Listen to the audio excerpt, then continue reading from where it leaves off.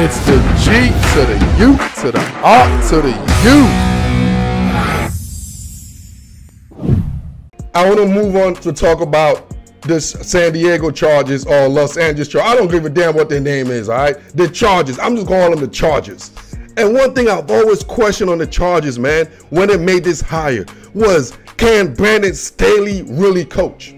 Like, seriously, can he really coach? I never check my receipt, go back and check my content out. I've been saying this. I was the first one to say this. I was like, bro, this is a bad hire, dog. This is a bad hire, dog. Yeah, everybody wants the young stud. No. This dude, I'm like, what is he really good at?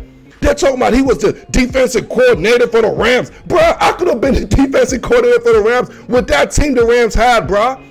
I could have been the defensive coordinator with that team they had. I'm looking at Brandon Staley, bruh. I'm like, something look very suspect, baby. Something looks suspect, man. I mean, you got one of the best quarterbacks in the league, and obviously Justin Herbert, young stud. But honestly, the question is not about the players, no sorry, bub. It's not about the front office, because the front office did everything they can to put you in success. And now I'm watching you closely, Brandon Staley.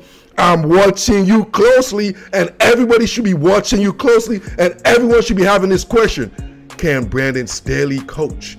And other than that, what is Brandon Staley really good at? We all know he cost them the playoff. It wasn't the players that cost him the players. It was his coaching or none thereof that cost them the playoff last year. And I predicted this year, check my content on the Austin, I predicted they won't make the playoff because of Brandon Staley. Then comes again, my question once again, and it's a rhetorical question: can Brandon Staley coach?